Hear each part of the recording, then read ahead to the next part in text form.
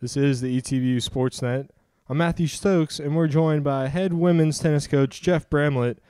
Coach, last week, team went over to Shreveport, Louisiana, played Louisiana College, neutral site match, won 9-0. Talk about that match.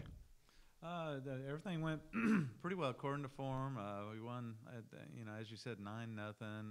I think every match was 6-0, 6-0, except for the number 2 girls doubles. I think it was 8-1, but it was a good match. It was a lot of fun.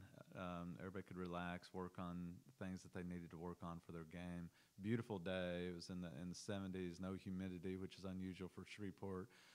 Sitting there, they were gracious hosts. Let us borrow their courts. We had the ETBU baseball game going on next door, so we were able to to catch a little bit of that. But everything went just beautifully and according to form. So I was very proud of the kids.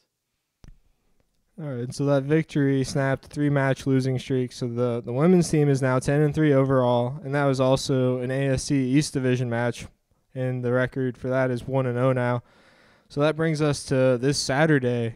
You guys will be hosting University of Texas Tyler. Big match, especially for the women. Just talk about preparing for that.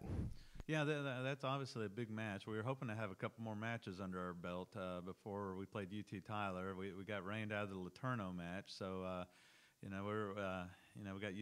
got the biggest match on our schedule this Saturday, which is probably going to be for the conference championship.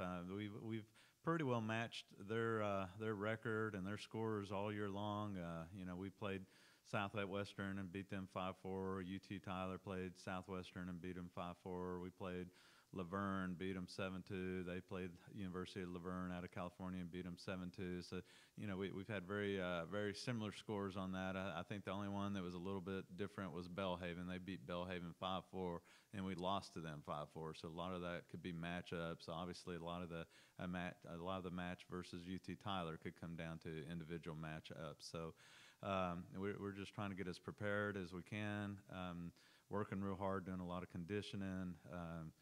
Did a lot of drilling yesterday. Probably did a lot of drilling and doubles today. Start hitting some match play Wednesday and Thursday. Have a light hit Friday, and then we'll get after it on Saturday and just see what happens. And in that type of situation, all you can do is prepare as well as you can, and then leave it to your players on Saturday and just give 100% effort and let the chips fall where they fall. All right, Coach. Thanks again for joining us on the ETVU Sportsnet. Oh, thank you.